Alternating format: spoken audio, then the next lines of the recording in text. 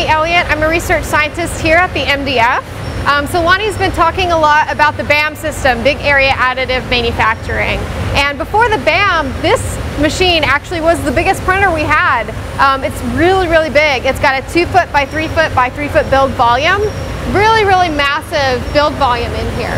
But the thing about this printer is that it still has about a 400 micron nozzle. So the throughput of that nozzle is only about a cubic inch an hour. So if I actually wanted to fill this whole build volume, it would actually take over a year. So it's not super conducive for large builds. It is really great for larger builds with high resolution. So that is, it still has a purpose. It's still a really awesome machine. But in terms of making those big tooling members and those big car pieces, this particular platform is not well suited. Another thing about this machine is that it's actually got a heated build oven. The oven inside here is about 200 degrees Celsius. And for Department of Energy, we've calculated that 95% of the energy of this machine is to heat that build volume. And that's because when you're building something layer by layer, you're actually, the material is cooling and contracting with every layer. And so if you don't have a heated build chamber, you're actually going to get a lot of warpage within the part. As it builds layer by layer, it's going to warp up. So that's why this machine is printed. On the BAM system, we don't have the luxury of having a heated print bed. So it's actually our materials that make it possible for us to print without a heater. And we'll talk about that in a little bit. Another great thing about the MDF that Lonnie has talked about is our FIRST Robotics program. So let's go take a look at that. So this is our awesome collection of FIRST robots. We do sponsor and mentor teams out of this facility. So FIRST is a really great high school competition. It stands for Inspiration and Recognition of Science and Technology. This is actually how I got into engineering. Without FIRST, I would never have chosen this field for my career. So it's a really, really great program. Our students are super spoiled because they get to 3D print their robots. So you can see all of our robots here, the little tan pieces are all 3D printed. So they really get to go through the iteration process. So these are the first generation robots, these are the second generation, and so you'll notice that the newer robots are actually printed with the BAM technology. You can see the corduroy effect in each of their parts.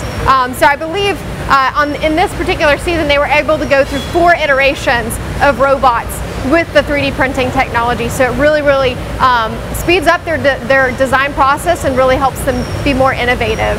So really great program. Once we train these students, give them skills, how to design for additive manufacturing, how to build things, how to make things work, we then recruit them for internships, and then hopefully they'll come back to work for us full time. So really great program.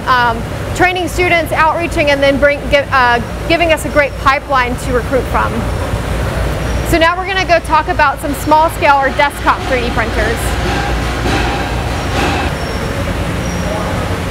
So these are our desktop or consumer-based 3D printers. These are the less expensive version. So I actually have one of these at home. It's the Solid Doodle 3rd Gen. It was about 800 bucks. I got it for graduation. My sister and my husband gave it to me. So these are really actually awesome for research because they are so inexpensive and they're pretty analogous to the larger scale FDM systems. In fact, the carbon-filled ABS that we use on the BAM system, which is why the BAM actually works today, was actually originally printed on one of these desktop systems.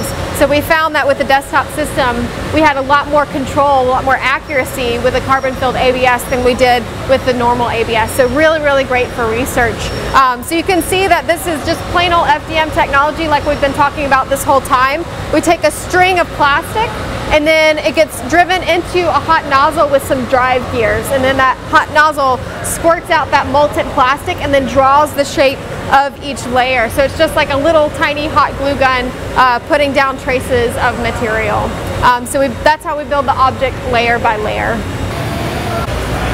So the most important thing to remember about additive manufacturing or 3D printing is that there's more than one way to do that. In fact, there's about 7 different technologies available right now, commercially available, to actually 3D print something. This is our second technology that we're going to talk about. This is called PolyJet.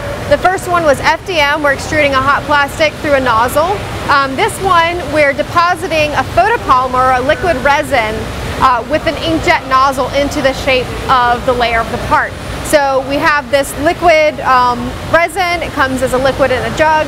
It gets sucked into a pipe, and then it gets piped out through the inkjet nozzle and just sprayed into layers. So we spray a layer of polymer, and then we cure it with the UV light, spray another layer, cure it with the UV light, and we spraying and curing, and eventually we'll build up these three-dimensional parts.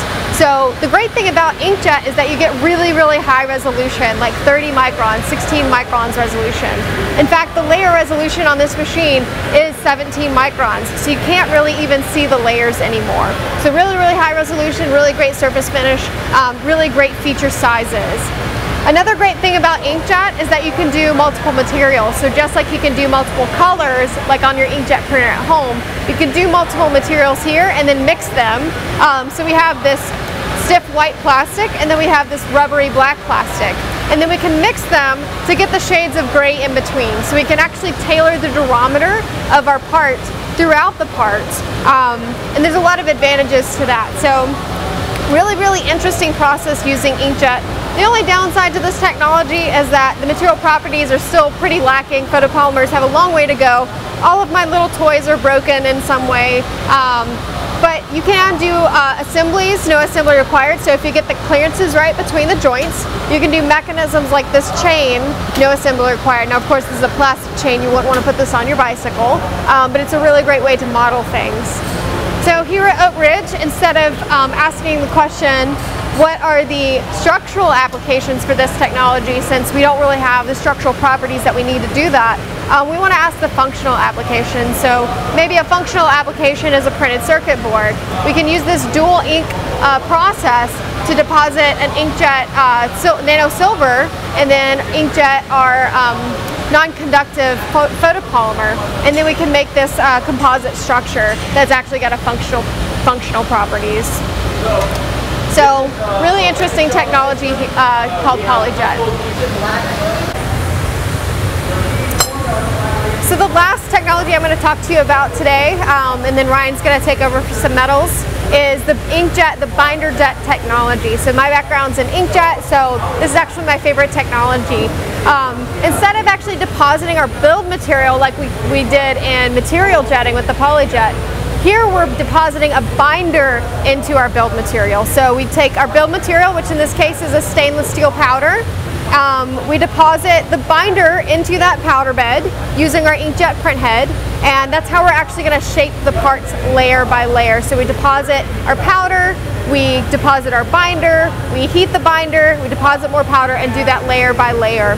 When it's done, we actually take that whole build out of the printer and we put it in a curing oven, cured at about 200 degrees Celsius, and then actually we'll cure that binder and lock it in. At that point, we can dig our part out of the powder bed, kind of like archaeologists do with bones. And then we have what's called a green part. So the green part is strong enough to hold its geometry, but if I were to put some pressure on this geometry, it would actually break. So it has kind of a little snap to it. I can actually break green parts apart. So glued together metal powder, that's not useful. So the last process that we have is the centering.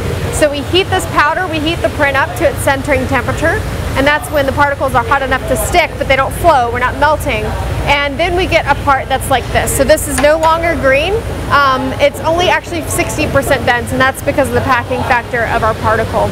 We are working on getting single alloy materials that are fully dense, but in this case, this is what we have.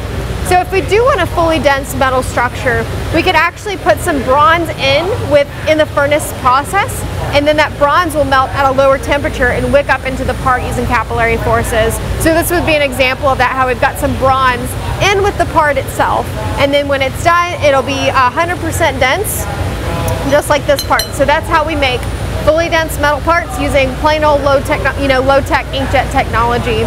So this is a really cool part. It's really difficult to get the tools into all of these crevices to get the desired shape. So with additive though, this is an easy part to make. With additive, complexity is free, so you get the shape for free. And they found that by using this material system instead of the tool steel, they actually had an increase of the tool lifetime from 2 weeks to 6 weeks, and that's because the sand that they were drilling with would get stuck in that bronze matrix and act as a sacrificial wear surface. So there's a lot of cases where this is a really great material system.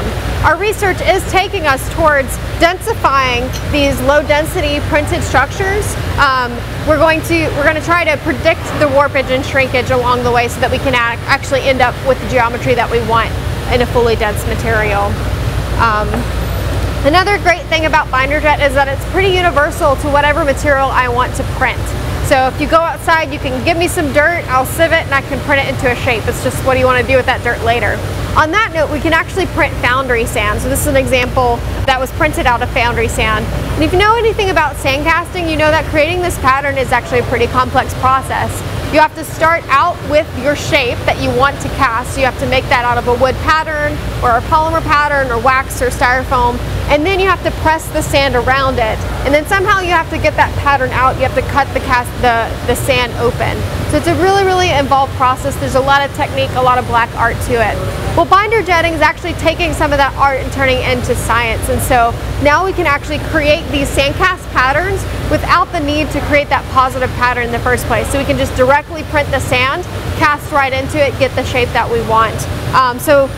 This is actually really improving the casting industry. Not only does it give us more geometrical control over the part that we want to print, but it's also making that sand pack a lot more uniformly packed. So there's not different areas of density. There's actually very uniform density within the sand cast mold.